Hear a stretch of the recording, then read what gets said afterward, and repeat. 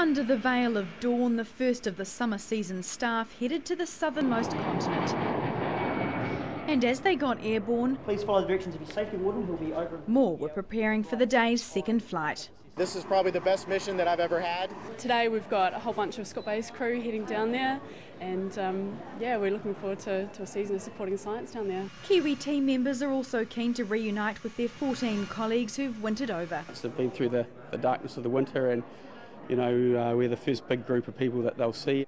Science is the main drawcard to the ice. No scientists in today's contingent though, but each is vital. I'm going down to be the base engineer, and I'll be looking after the power side. Even a priest is headed south. We look after the Chapel of the Snow.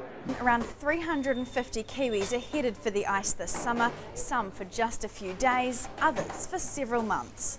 Most of them will be working on the 42 science projects Antarctica New Zealand's supporting. So most of them tend to be focused on the dry valleys, penguins on Ross Island, ice shelf dynamics, how it pivots against Ross Island. Most of this crew will be back to civilization by February, although some have 13 long months ahead of them.